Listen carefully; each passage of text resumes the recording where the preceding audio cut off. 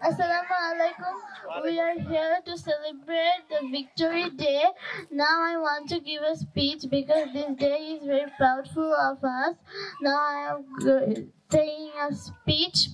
The 16th December 1971 is a red letter day in the history of Bangladesh. On this day, the barbarous Pakistani army surrendered to the joint command of the Indian Army and Bangladesh Liberation Forces.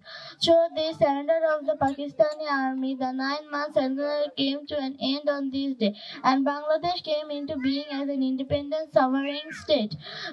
So that this Victory Day is a symbol of triumph of justice over tyranny, of truth over falsehood, and freedom over slavery.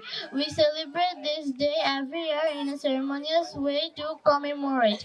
Now we are struggling economic emancipation of our country and prosperity of our Bangladesh.